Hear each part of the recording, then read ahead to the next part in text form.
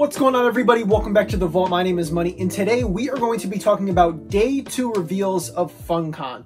Now, Funkon is Funko's alternative way of releasing exclusives as opposed to doing San Diego Comic-Con this year, because San Diego this year, just like last year, got canceled. So this is Funko's little mini Comic-Con. The exclusives will be releasing the first week of August. And if you have not watched me react to Day 1 reveals, well, that'll be linked in the description down below and also linked at the end of this video on the end card. And I would like to preface that I am only going to be talking about the reveals that officially came from Funko's Instagram and Twitter hourly announcements. I won't be talking about any leaks. I will not be talking about anything from Fun TV. I'm going to be taking these announcements hour by hour from Day 2. So the first reveal of the day was Star Wars, and we have Across the Galaxy Rey and Star Wars Rebels Imperial Commando. Now, guys, I'm going to be completely honest. I don't know a lot about Star Wars. It's not my thing. I've seen all the movies once, but I haven't watched any of the spin-offs, such as Star Wars. Is this Clone Wars? No, this is Rebels. I haven't seen Rebels. I haven't seen Clone Wars, so I can't talk about Imperial Commando that much. I do apologize, but if you're excited for it, I'm very happy for you. The Across the Galaxy Rey is a new series that Funko is doing. They've been doing it a few times this year. I know they did a Qui-Gon Jinn, which Danny had added to her collection this year. And they're going back and they're doing characters on different planets, and this Rey is another example of that. I think it's a cool series to revisit some characters that maybe don't have pops or had pops a long time ago. Rey, however, feels a little... It feels a little annoying because there was just a brand new set of pops for the most recent Star Wars movie where we got a bunch of Rey variants as well. So this kind of feels... I don't know. I don't care for it because I'm not a Star Wars fan, but I also don't care for it because there's a bunch of Rey pops already, so why would Star Wars fans care about this? Next up, we have our first Funko Soda reveal of Funkon, and that is Kaboom cereal, limited to 3,000 pieces with a color variant chase. Now, with it being a 1 in 6 chase and it being 3,000 pieces, that means that there are only, what, 500 chases of this soda? That's nuts. I'm just going to take a shot in the dark here and assume that this will be going to the Funko shop. I don't imagine a 3,000 piece soda will be going anywhere else. Now, in the past, we have gotten soda go to other retailers like Hot Topic, but that was like a 15,000 piece soda. So I'm going to bet that this is going to go to the Funko shop. As for what this is, I don't know. I thought I knew a bunch of icons, but I've never heard of Kaboom cereal before. And a lot of the comments on the Instagram posts seem to echo that. So this isn't for me, this isn't for a lot of people, but considering that it is limited, if flippers are going to be going after this, people trying to trade things are going to be going after this, and it's going to sell out super quick, exclusively to the lottery winners. Next up, we have Marvel Year of the Shield, Captain America as a werewolf, or Capwolf. The Year of the Shield line is nuts. I mean, when they first announced this thing with the Winter Soldier, everyone thought it was just going to be MCU, but then we've gotten a whole bunch of other stuff that's Year of the Shield that a lot of people are excited about. We had a MCC box that had nothing to do with the MCU, and now we have Capwolf, which is from the comics. And while I'm not personally going to get this pop, it is really, really nice looking. I think the only thing that probably would have made this pop nicer is if it was flocked. And it kind of seems like a missed opportunity not for this thing to be flocked, right? Like, if you're going to do a Capwolf, give him some fur. And my worry is that down the line, we'll see a flocked version of this be like a, I don't know, like an FYE exclusive or something weird, you know? Kind of like we got the Comic-Con version, which is normal, but then here's a better version. I don't know. But then again, there's a lot of people out there who really aren't into the whole flocked thing, so maybe this is ideal for a lot of Marvel collectors. If I had to guess where this would be shared to, I'm going to say GameStop. GameStop tends to get at least one Marvel exclusive every Comic-Con, and this just kind of feels GameStop-y, if that makes sense. It kind of feels like something that I could visualize on a GameStop shelf. I can't really see it at Hot Topic. I can't really see it at Target. So I'm going to say that this will be shared with GameStop. However, I don't know for sure. From Kellogg's, we have the Sugar Smacks seal.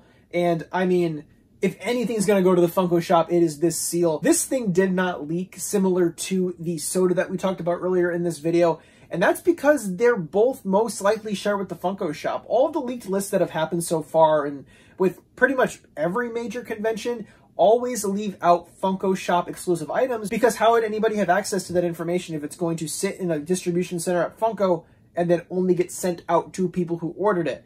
There's no middleman going from shipping to Funko to GameStop's distribution center, to all the different GameStop stores. It's going to be in GameStop's system, you know? So it makes sense as to why Funko Shop exclusives never leak for convention season. However, personally for me, I'm not really into it that much. I sold off all of my ad icons except for a couple of them. Only ad icons I have left in my collection are Buzz the Bee and the Donuts bag, because I could chow down on a box of these and a glass of milk and eat the whole thing. And I love Honey Nut Cheerios, so that's why I kept Buzz. But I sold my Flock Tricks Rabbit, I sold my Lucky the Leprechaun, I sold everything. I was like, get it out of here, I'm sick of this. And this seal kind of reinforces that, because if I was an ad icon completionist, I'd be picking up stuff that I didn't care about. And I feel like this is something maybe only completionists are going to get. So to the majority of ad icon fans, this is probably a pass. So our next reveal goes from Marvel to DC. We have DC Imperial Palace Deathstroke and Martian Manhunter. Now, while neither of these pops are for my personal collection, they're really cool looking. And I think the whole Imperial Palace line, while I don't, maybe there's a comic run that I'm missing that I don't know anything about, but looking at these as figures, they look fantastic. With the way that Funko's been doing stuff, you would think that they would do another Batman or a Robin, or they would do a Superman or something, you know? So it's kind of nice to see them do some, while still very popular characters, some deeper cuts outside of your very generic characters they always tend to do these things with. But with all of that being said, I still don't care for them that much. They're cool looking figures, yes. Are they for me? Absolutely not. All right, we're reading this one straight from the phone, y'all. We have Tokidoki. We have Scooter. We have Sabo-chan. We have Caramello, and we have Sandy. What is this? So Sandy and Caramello are confirmed to be shared with Toy Tokyo, because on the Funko app they have Toy Tokyo stickers, while Sabo-chan will be a shared exclusive because it has a Comic-Con sticker and a shared sticker. But then you have Scooter, who will be limited to 1,500 pieces and will presumably be show only. So for most conventions over the last year and a half or so, we've had one, maybe two show only exclusives. So is this Scooter from Tokidoki going to be the only show only exclusive? Will this be the only non-soda piece counted item that we get? And if that is the case, that is severely disappointing. I don't really understand why we need 4 pops from Todioki. I don't understand the reason, even for Anchorman last year for San Diego, why give us a whole set as a Comic-Con exclusive?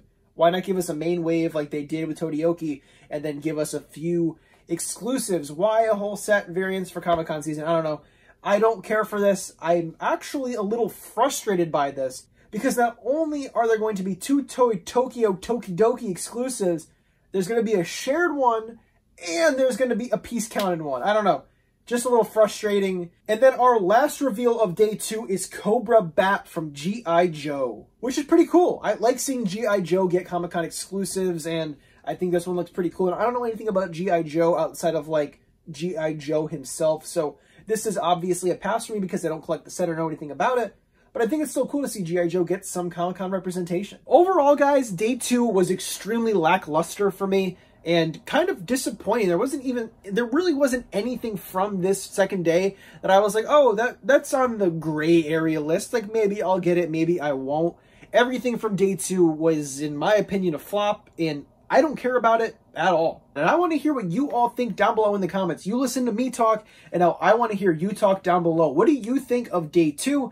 And more importantly, what do you think of Funkon so far? What do you have to have? What do you hate so far? And if you enjoyed this video, make sure you like it down below and subscribe for more content from me. And as always, thank you so much for watching. Don't forget to collect what you love, even when what you love is a clown in a can. And as always, I will see you all soon.